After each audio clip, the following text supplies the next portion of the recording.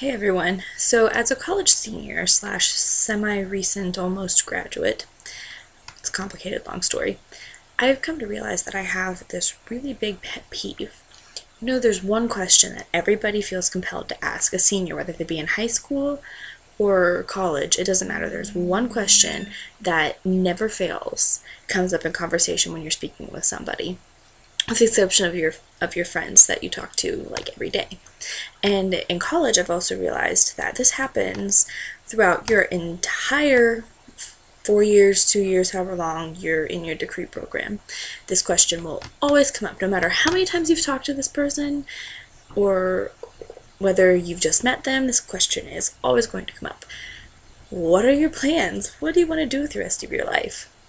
And that is the most annoying question ever. And yes, I understand that, it's an important question. It's a valid question because, you're spending all this money towards your education.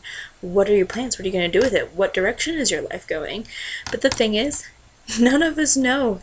Even the ones that pretend they have it all figured out are just doing that, pretending. They have no idea. Give them a couple years to get through college and they will have no idea after they're a couple months in, because things change. You change as a person.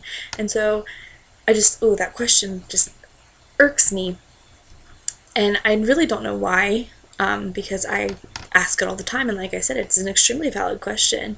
But you spend, your junior or senior year of high school getting asked this question, and then 4 years in college, and you're asked this question as well. Are you going to go to grad school? Are you going to get a job? If you get a job, where are you going? Like, what are you going to do? Are you moving someplace? Like, what are your career plans?